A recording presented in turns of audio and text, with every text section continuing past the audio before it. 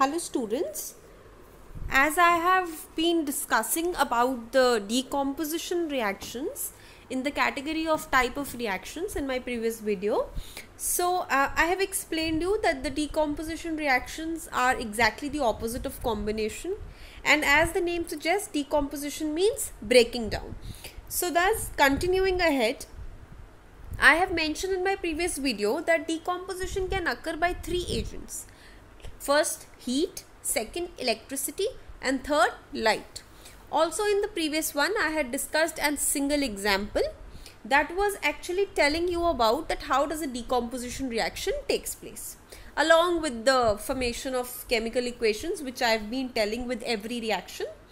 So now in this lecture and the next, I will be telling you about another examples. This video will include two more examples of decomposition by heat itself.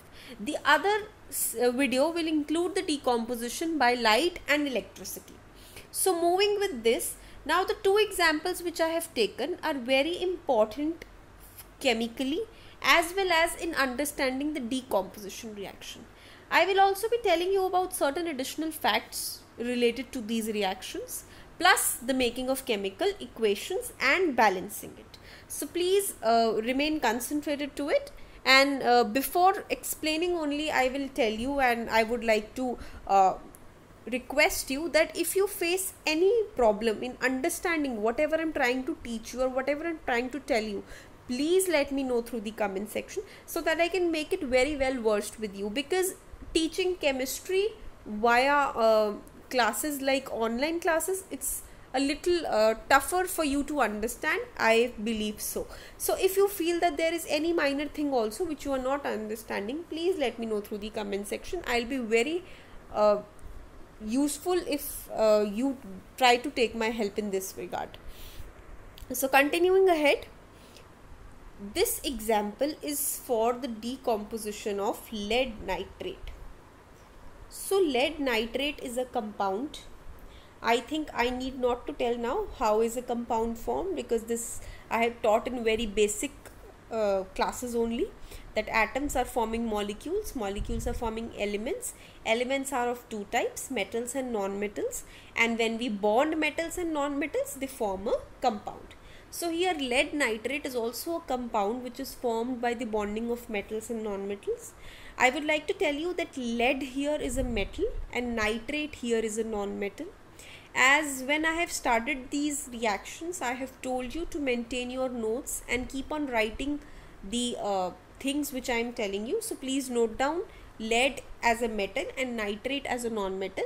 The valency for lead, that is the roll number which I have told, yeah, and the ones who are not able to understand what I am telling, please refer to my earlier videos. You will be clear with it that how am I making you learn about these. So lead ka roll number is +2, that is its valency is +2, whereas nitrate ki valency is -1, right? Nitrate ki valency is -1.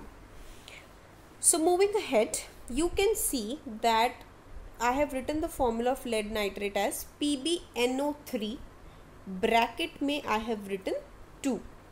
Now first of all, let's see that how is this compound formed. As I have not written in this slide, I would like to tell you either way only that how is this compound formed. Please see here what am I writing. This is the symbol of lead, Pb. So valency of Pb is +2 and NO3 is nitrate. The valency of nitrate is -1. So when you will fuse these two compounds, lead will have the valency 1, whereas nitrate will have the valency of lead, that is 2 below the bracket. So in this way it will form the compound PbNO3 2. I have explained in the previous videos only कि जब हम दो compound elements को जोड़ते हैं तो एक element की वैलेंसी दूसरे के अंडर जाती है एंड उसकी वैलेंसी पहले वाले के अंडर आती है. So same way this compound will also be formed. Please do not see the balancing right now. Just go step by step as I am telling you. So I hope the formation of this compound lead nitrate is clear. Now we have provided heat to this reaction. हमने इस reaction को heat provide की. Once we have heated the lead nitrate, we are trying to decompose it. मैंने पहले भी बताया, किसी भी चीज़ को आप heat provide करोगे तो their atoms will tend to move apart. जितनी आप उसको हीट देते रहोगे वो अपना फोर्स ऑफ अट्रैक्शन का bond तोड़ेगी and it will break down. And we know that chemical reaction ही तभी होता है जब बॉन्ड्स टूटते हैं, एटम्स मूव करते हैं and then they form a new bond. So lead nitrate ने ब्रेक होकर सबसे पहला कंपाउंड बनाया है lead oxide. That means lead nitrate से लेड निकला और साथ में एक ऑक्सीजन इसके साथ आके जुड़ गया. सो कौन सा कंपाउंड बना है? Lead oxide. अब ये PbO के पास 1 2 3 कुछ भी नहीं आया. ऐसा क्यों? सिर्फ PbO बना.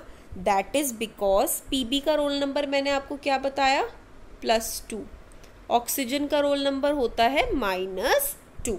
तो आप खुद सोचो, 2 2 साथ में मिलके कट जाएंगे तो एज अ रिजल्ट क्या बचेगा?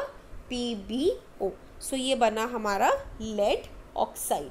तो जो लेड ऑक्साइड बना है ये कौन से कलर का होगा? ये येलो कलर का होगा.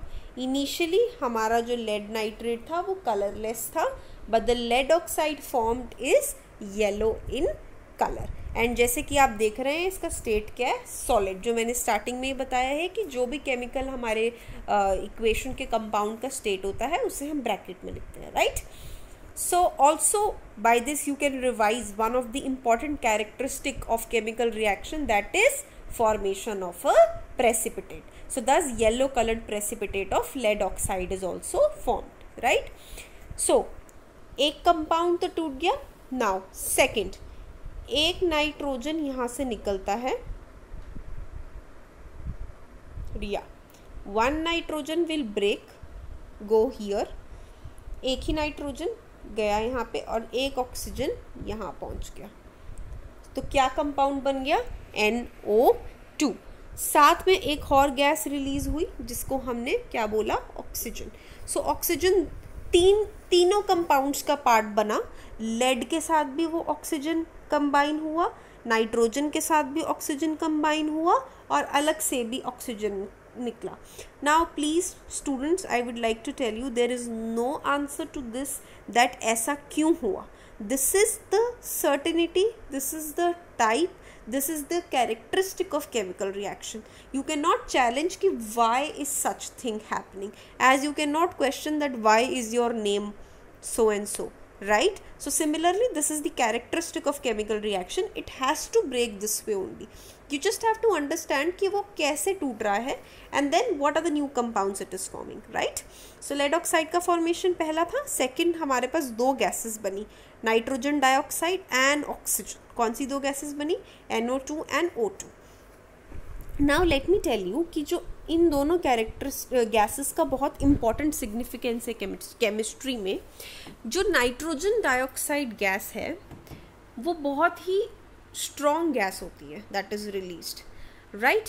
And sometimes it is also pungent smelling. Fine. So that gives us the hint that it is nitrogen dioxide. Okay. Along with another gas, oxygen. Oxygen ka presence we can test by burning.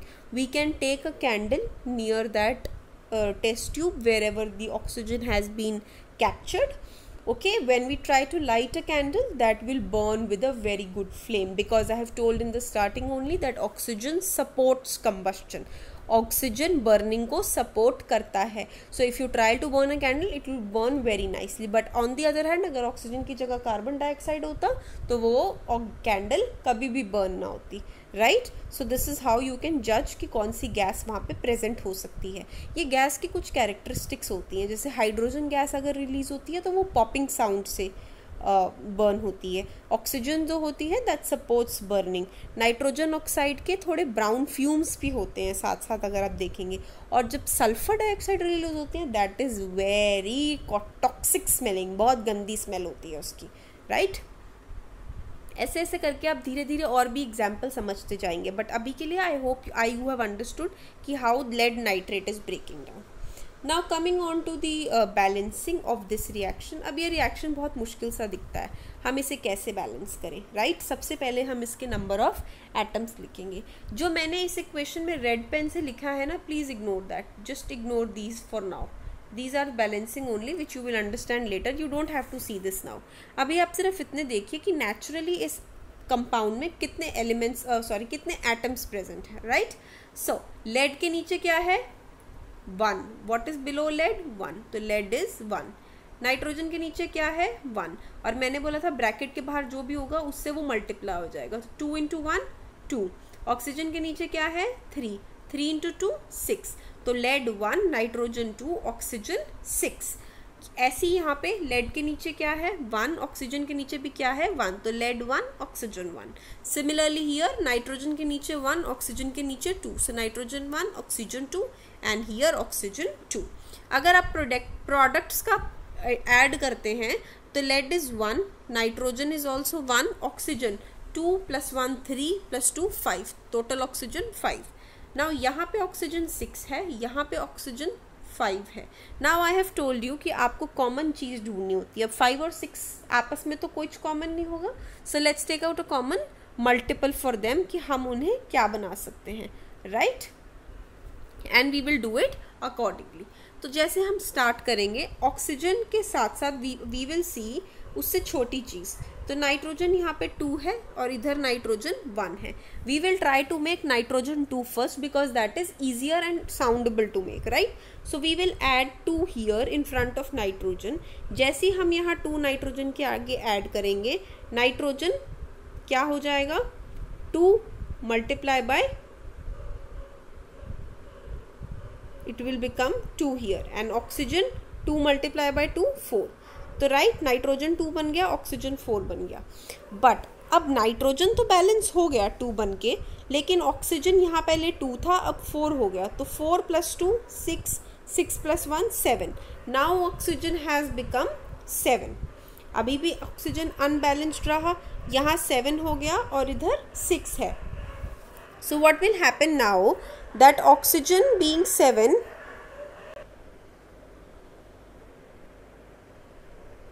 so oxygen being 7, now we have understood that oxygen has increased on product side while it is 6 on the reactant side. तो अब as the law says जहाँ पहले कम है we will increase there. So now we will add 2 here in front of this to make oxygen more than the products. जैसे ही हमने 2 यहाँ लगाया तो lead कितना हो गया? 2. नाइट्रोजन कितना हो गया? ये 2 × 2 4 and oxygen 3 × 2 6, 6 × 2 12. तो ऑक्सीजन कितना हो गया हमारे पास? 12.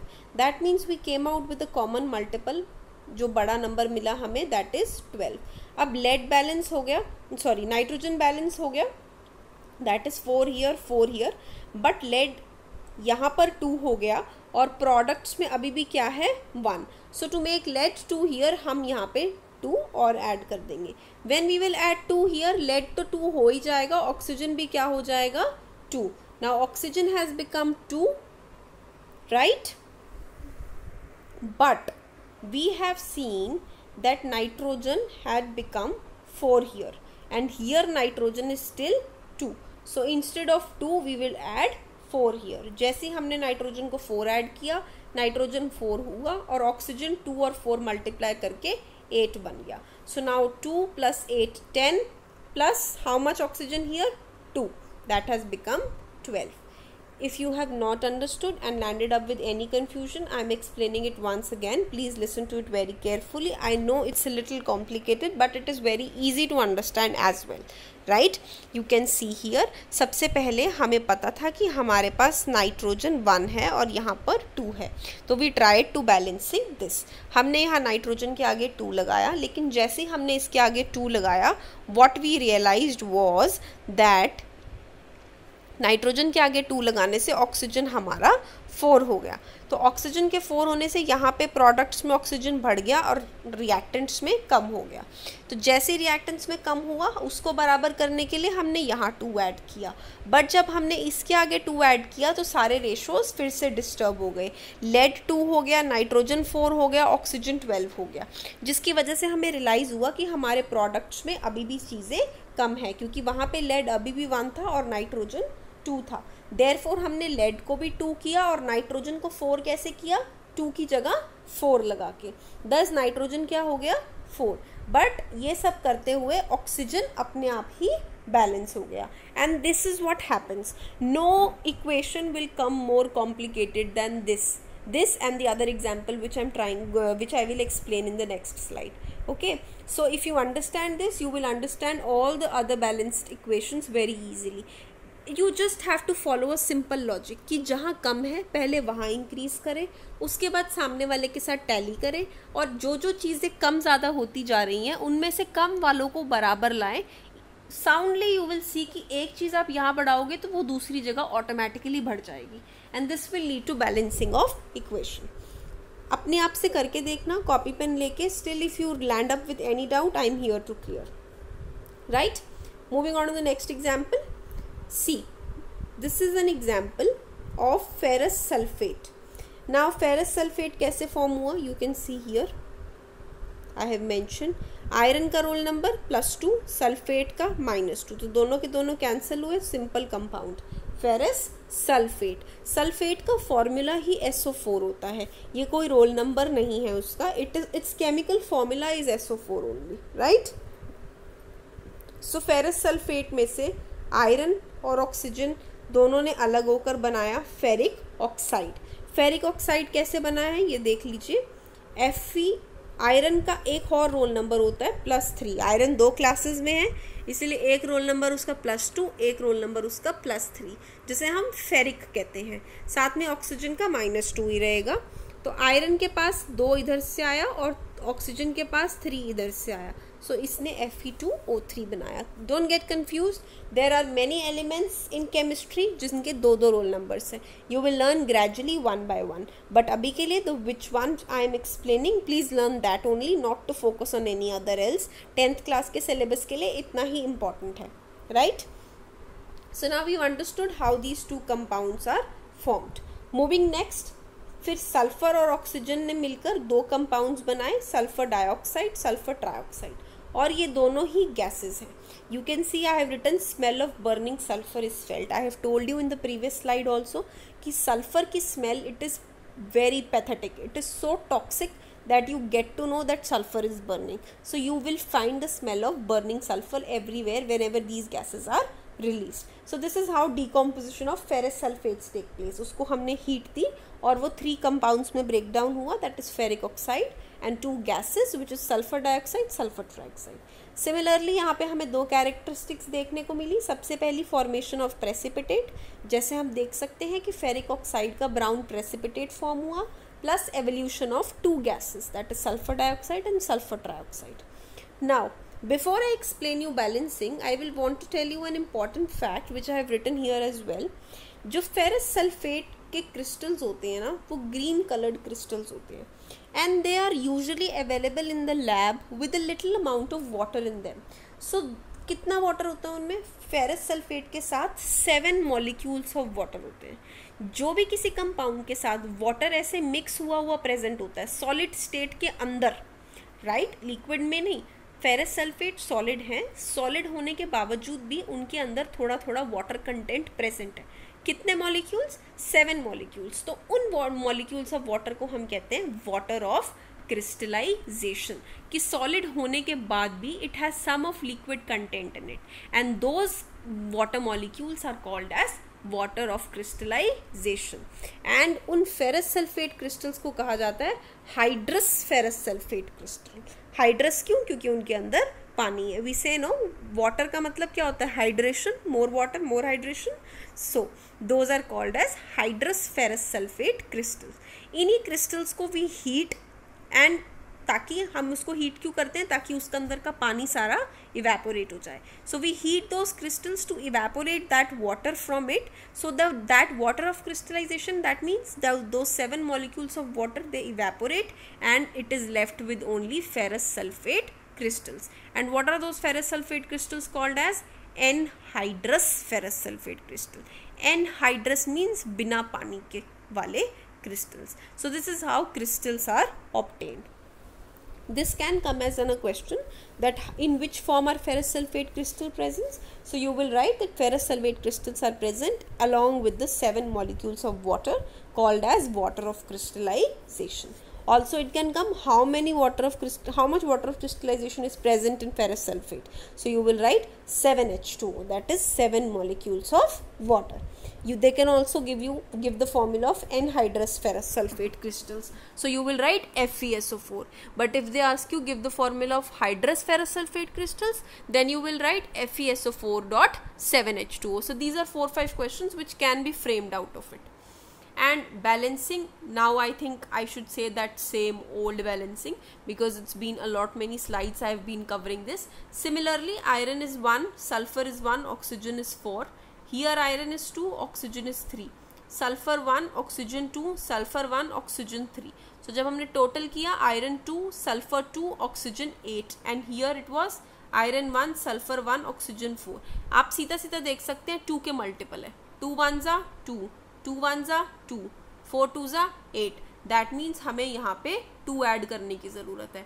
Once we will add 2, 2 will get multiplied by all the numbers and will result in the same balances, right? So this is how this equation has also been balanced. This was easier. The difficult one was for the lead nitrate, right? So this is how this decomposition of heat is studied. I have covered the important examples. The other examples I will cover up in the question answers itself. So this is all for this video. From the next video I'll teach you about decomposition of light and electricity with 2 more important concepts. Thank you very much.